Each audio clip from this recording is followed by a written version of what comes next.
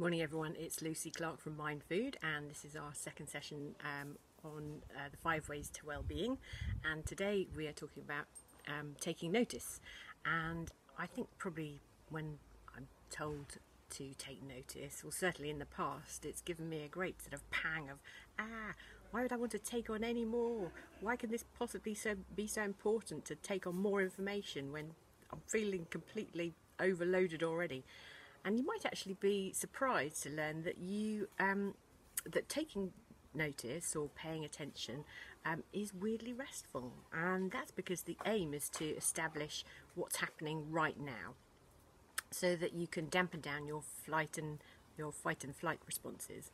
So being in emergency mode all the time just is incredibly exhausting. So and of course your fight or flight responses in the past have been key to survival, and they could be again, but really you don't want to lose your ability to distinguish between emergency and emergency.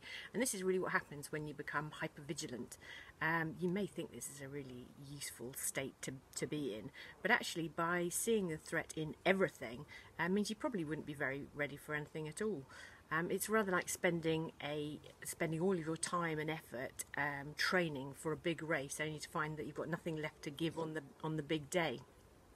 You have to keep something back in reserve.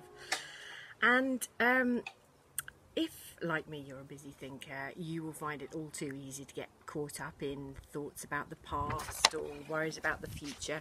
And it's worth taking a moment really to think about how much time you spend in now. How much time do we spend thinking about now? Probably not that much. And that's just an incredible misuse of headspace.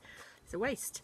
And I've heard it said that worry is a misuse of your imagination. I really like this idea because a lot of people who are creative are busy thinkers, and being creative is amazing because it means that you can make something out of nothing. But of course the downside is that you can make something out of nothing.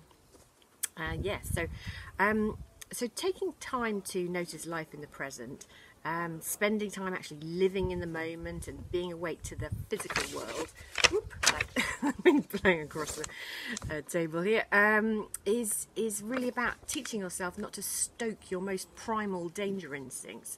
You really just want to give yourself a break, really. And it's a bit like connecting that we spoke about yesterday. So it's about reaching out and getting a grasp on the real world around you.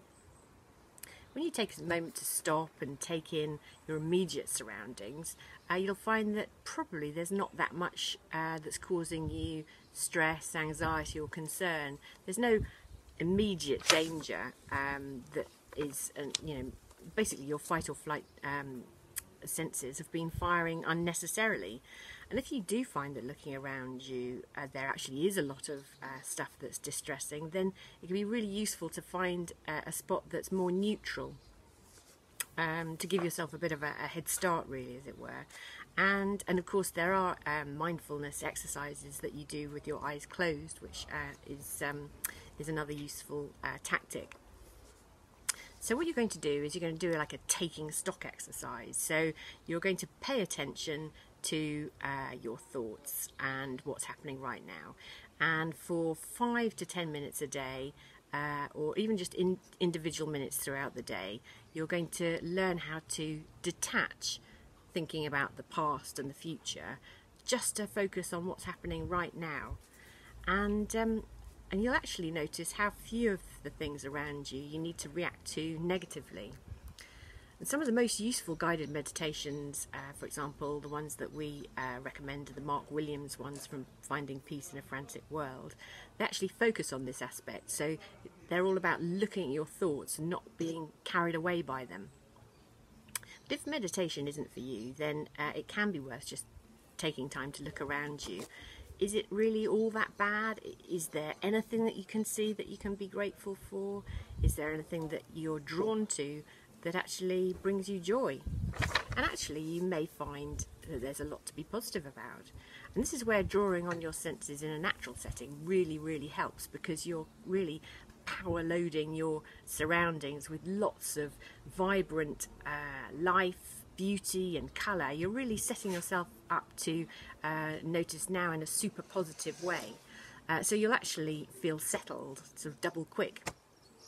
So I think, just to round off now, I think we should have, I think I'm going to get you to bring yourself back to now, right now. So I just urge you to have a little minute or two now, just to look around you. What can you see? What can you hear? What can you smell, touch, or taste? And savour it and let it restore you for a little while. And you can do this as often as you need to do. It's only going to take a minute, so what's to lose? I hope you enjoyed this session. Thanks very much for listening. If you liked it, please like us, love us, or follow us wherever you found us. And as ever, if you could forward it on to somebody you think it could help. Bye.